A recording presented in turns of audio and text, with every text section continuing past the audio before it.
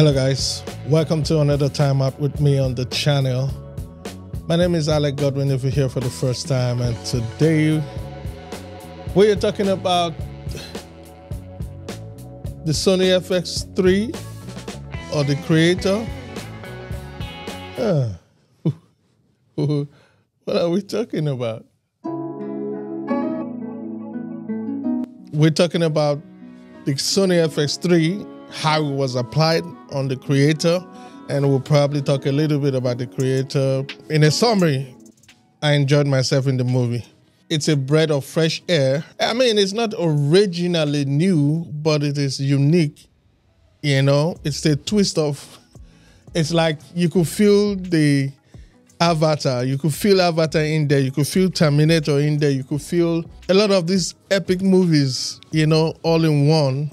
Not copy, but inspiration from those movies. I thought that was really good. Okay, hold on. This is one of the amazing factors about this movie.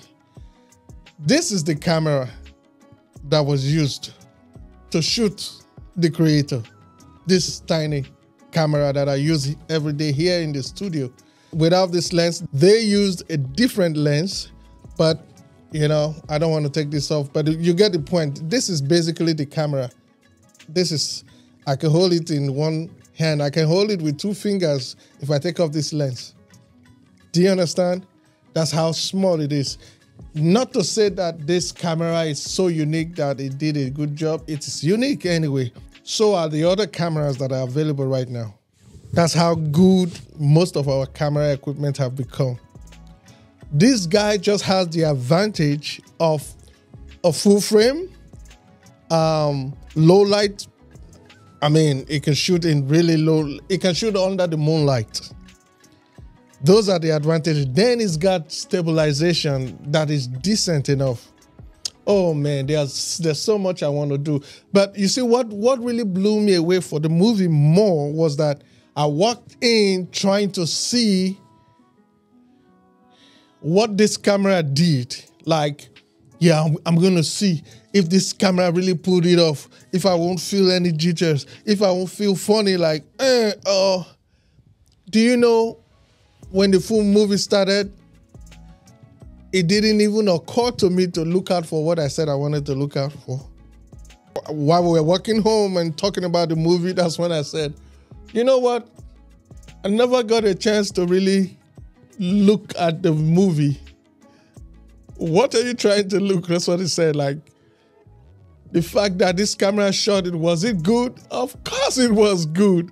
That's why you didn't notice anything. It's like, you know, I was just caught up with the movie. I forgot to look for faults. Like, no, it was off the hook. It was like, if they had said that movie was shot by an Alexa, I would have said, oh, you can tell. I could guess. It's like a red. If you say it's a red, you say, no wonder. This thing handled it like it was the best Sony camera used on that project. Which means we got to work on our game. That shows that it's not about the device. It's not about the tool. He used it for a reason, not just to prove a point. 80 million for the movie. He didn't shoot it to prove a point or to tell people I could do that with this low camera. No. In fact, he took a risk by going with this camera. But he was sure what he was doing. He knew it's the tool that is needed for the job. You go for the tool that's needed for the job, not the tool that everybody approves. It doesn't have to be the same I use for my movie. Even though, you know, it won't be a bad idea, but it still doesn't mean everybody should go out there and start making movies with this. You find out what's best for your movie, your kind of movie, the creation, the image you're trying to get, and do studies before you choose a camera. But I'm excited that this little guy here did a good job. It gives me more value to what I have. And I will be doing some more reviews on this guy, not the review like you think, but I want to what I've been using it for gives me some pretty good idea that this thing has a lot more advantage than we know. Okay, so I'm going to use it for some applications and show you the result from time. So I'm going to do like 2 or 3 videos in a row on this guy and show you what the results are, so that you could know that, you know, why this camera really stands out. Why most of the Sony cameras, A7 III, yeah, but the size. And if you ask me, I'm going to say this now. Yeah, some people might not like this, but I'm going to say it. I think this is still the best ergonomy in terms of body structure. At the end of the day, the box is good, but when you rig this guy up, it actually turns out better. Like, you let me know in the comments, do you want Sony to go box with this? For these guys, I love them the way they are. If you go box, it might just lose the flavor.